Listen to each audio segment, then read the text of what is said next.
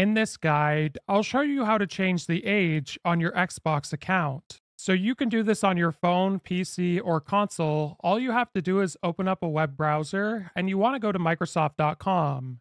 Now, once you're here, you'll see a profile icon in the top right corner and you want to tap on it. And once you do, you should see a sign in option. If you're already signed into your Microsoft account, though, simply just select My Microsoft Account. Now that'll bring you to this page here, and if I zoom in a little bit, you'll see those three lines. What you want to do is tap on that, and from here, you want to select your info. Then if you scroll down on this page, you'll see date of birth, and you want to tap on the arrow. Now the first time you do this, you'll likely have to answer some security questions, but once you've gone through that process, it'll bring you to this page, and then it's simply just a matter of changing your birth and selecting save at the bottom.